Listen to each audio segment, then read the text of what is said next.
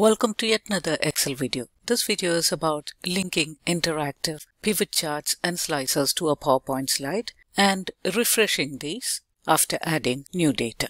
In the Excel sheet on your screens, you can see a pivot table, a pivot chart created from this pivot table, and a slicer on the segment column. The segment slicer, upon selection, would intuitively filter both the pivot chart and the pivot table. The datasheet contains the original table that has been used to create the pivot table and the pivot chart. The new tab contains new data which will be added to the datasheet in order to demonstrate refreshing of both the pivot table and pivot chart in Excel as well as in the PowerPoint slide. So let's open a PowerPoint slide. On your screens is the title slide of a PowerPoint presentation. Let's right-click on the slide outline and change the layout to a blank layout. We are going to link the pivot chart and slicer to this PowerPoint slide. For that, select all the cells that encompass both the pivot chart and the slicer. Copy the cells by pressing Ctrl+C.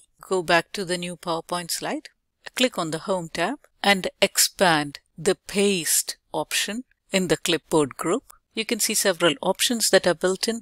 Click on Paste Special. Select the Paste Link radio button. Select Microsoft Excel Worksheet object. Click on OK. Both the pivot chart and slicer have been linked to the PowerPoint slide. Let's resize this.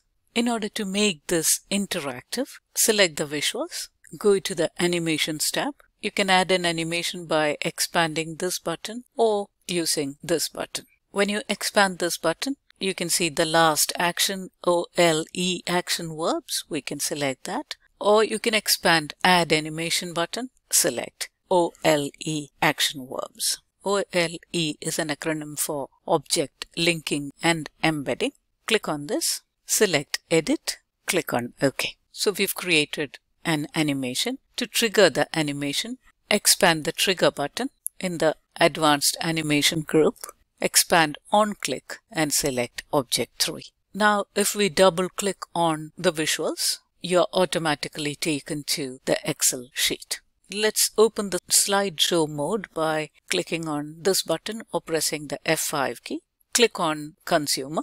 You get an alert. Microsoft has identified a potential security concern. If we can trust the source, we can click on Enable. Again, we come to this Excel sheet from where we can select the segment that we want. It would be a good idea to resize the Excel sheet in such a way that we can display both the selection in the Excel sheet and the slideshow concurrently. For that, let's resize the Excel sheet to fit into the corner of the slideshow screen so that we can make selections in the slicer and demonstrate the effect on the slideshow. Click on Consumer. Both the slicer as well as the pivot chart change. Select Corporate and you can see the changes. Select Home Office and you can see the changes.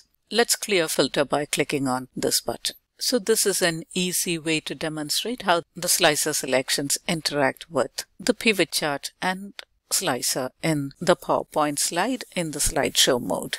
In order to demonstrate the refreshing of these visuals while adding new data to the pivot chart and pivot table, let's come out of the slideshow mode, go back to the Excel sheet. Let's divide the screen into two halves by clicking on the Resize button and selecting this layout. Now we can see both the Excel sheet and the PowerPoint side by side. Increase the zoom in the PowerPoint slide.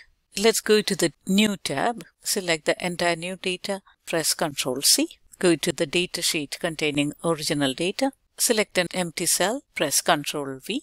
Let's go to the pivot table sheet. We can refresh the pivot table by right-clicking and clicking on the refresh button, or we can refresh the pivot chart. For that, select the pivot chart, click on Pivot Chart Analyze, click on Refresh, or you can click on Refresh All. Before refreshing, let's look at the value in the longest sales bar. So the longest sales bar has a data label of 21,274, which is identical in the Excel sheet as well as in the PowerPoint slide. Now, let's see what happens when we refresh the pivot chart. So click on Pivot Chart Analyze, expand Refresh, click on Refresh All. You can see that the pivot chart in both the Excel sheet as well as in the PowerPoint slide have been refreshed simultaneously. If we scroll to the left and look at the pivot table, we can see that the pivot table has also been refreshed. Now let's make some selections in the segment slicer. You can see the intuitive filters both in the Excel sheet as well as in the PowerPoint slide. Hope you found this video useful. If you liked this video, please click on the like button and share it with your friends and colleagues. Our channel has a lot of useful content, including 47 exclusive videos on Power BI PL300 certification. Please subscribe to our channel, and while subscribing, please remember to click on the bell icon and to select the all option so that you shall receive notifications as soon as we upload new videos in our channel. We are very grateful to our subscribers and viewers for their continued support. See you again with yet another video. Have a great day.